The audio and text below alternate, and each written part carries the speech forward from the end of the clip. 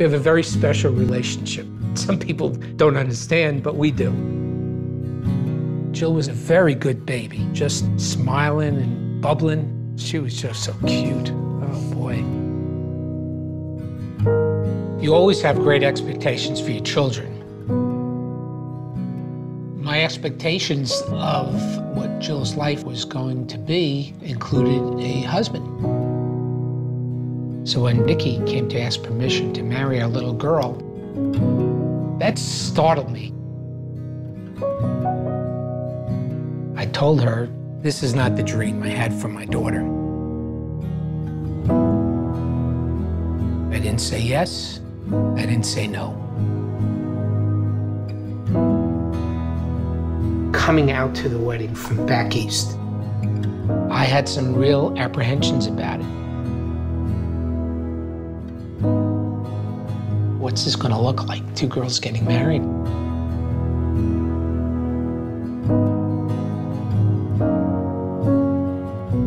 You have to make a decision.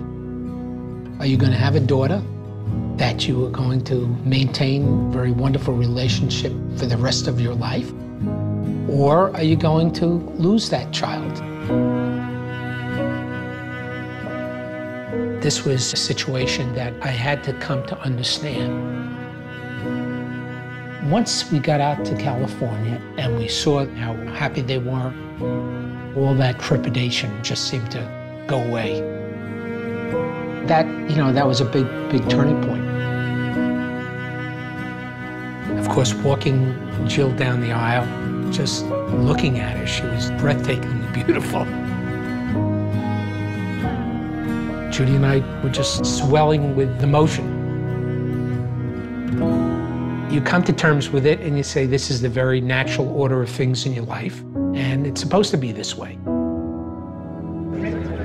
When Jill was born, there was a certain spark in her eye and a glow in her heart that quickly became very apparent to Judy and I. When she got a little older, and all of a sudden that spark that I looked for in your eyes and your heart, I didn't see. And it pained us greatly. And all of a sudden, bam! There's Nikki, and that spark is back. And we are just so happy that we have our Jill back, and now we have Nikki. We love you both. I've dreamt of this, Dad. So have I. So have I. I mean it. I love you. On the trip, I came over all the hurdles in the world to get to where I feel I am today.